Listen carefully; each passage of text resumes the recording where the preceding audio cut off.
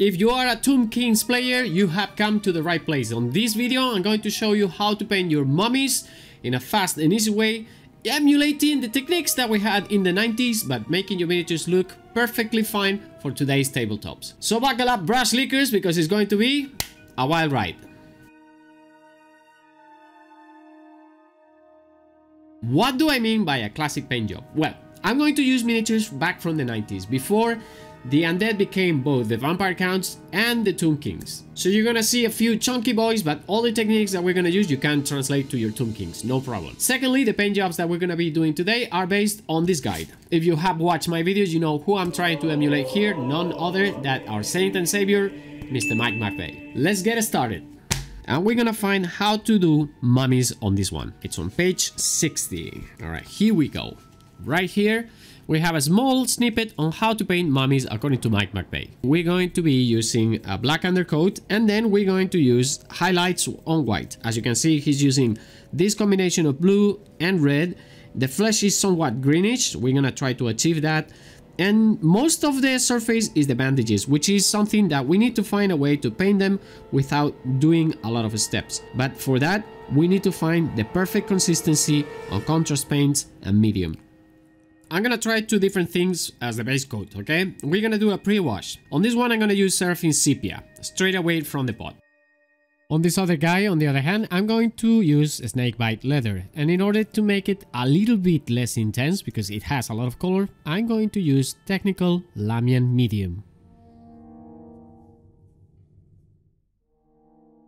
Okay, and now we're gonna do the other one. But for that, I need to mix. 2/3 are gonna be Contrast Lamian Medium, and the other 1/3 is going to be Snakebite Leather. Let's see how it works.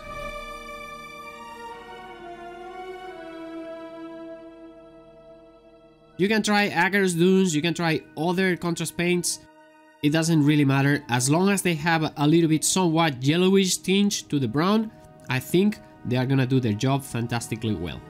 This is Seraphim Sepia, and this is a Snakebite Leather with contrast medium. I'm gonna be honest here, I'm a little bit torn between Seraphim Sepia, which has a very subtle shading, and Snakebite Leather, which has more contrast.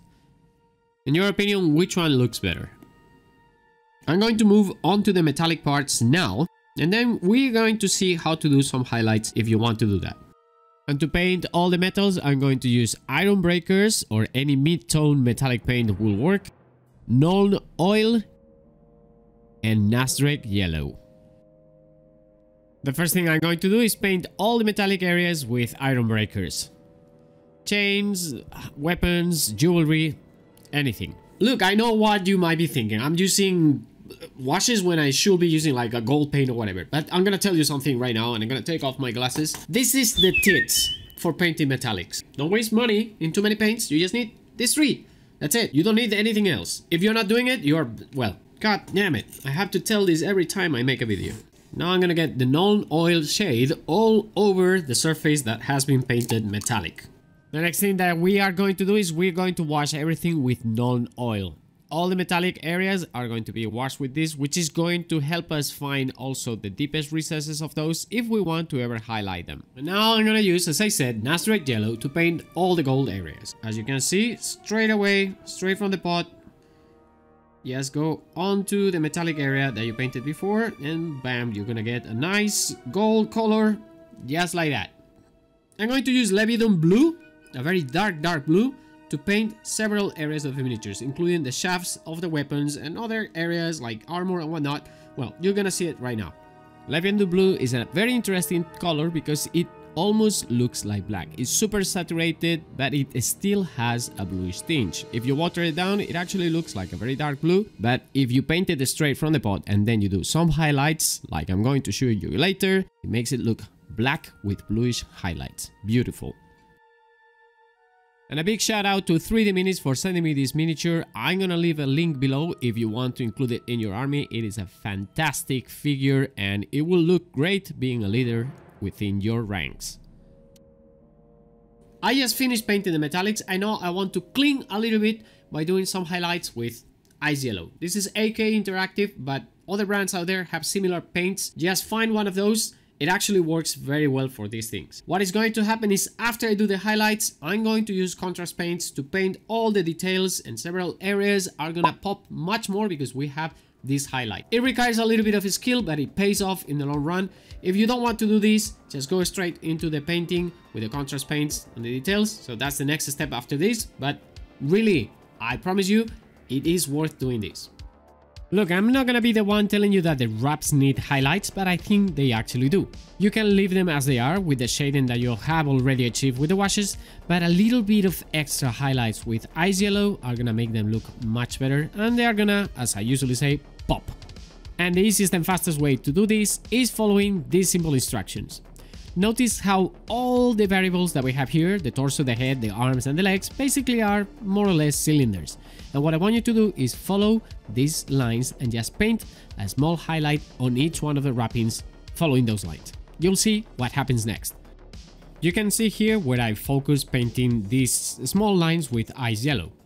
The front of the miniature has already all the small lines that I paint on the wrapping, whereas the one on the right is the back of the miniature and doesn't have those. I don't know about you, but I see a very big difference, and I think it's worth just doing this because it takes around 4 to 5 minutes for each miniature and you can make them look much better. Now, when it comes to the rest of the details, we still are going to use ice yellow. For instance, we're going to highlight everything that we painted with Leviton blue with this color. And following that, we're going to glaze all that with Drakenhof Nightshade. This is going to create a smooth transition between the ice yellow and the dark blue, and it's going to make those nice beautiful highlights that you have seen in the black areas. A very nice grayish bluish highlight.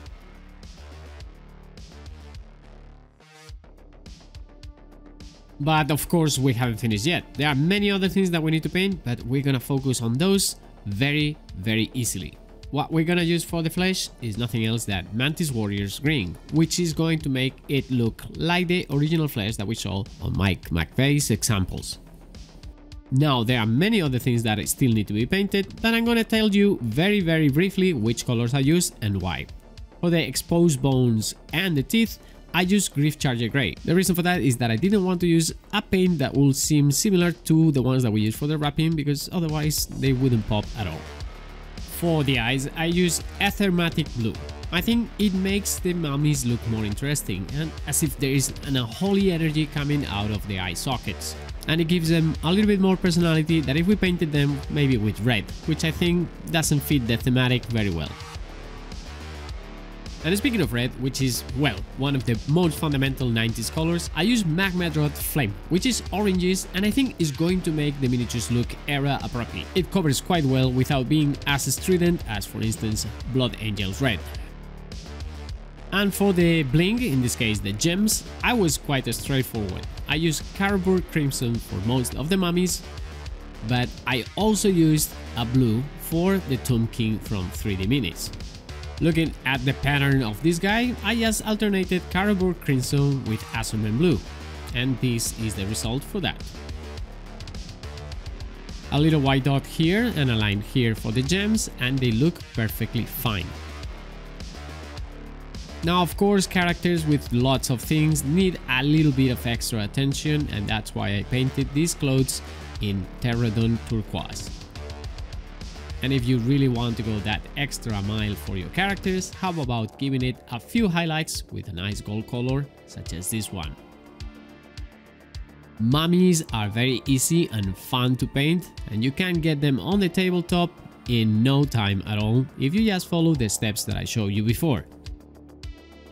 If you want to see another way of painting mummies, there is a video right here, and if you haven't done it yet, consider subscribing to the channel, activate the notifications, remembering that my name is Miguel, this has been Rush the Wash, and I'll catch you guys in the next one. Un beso, adios.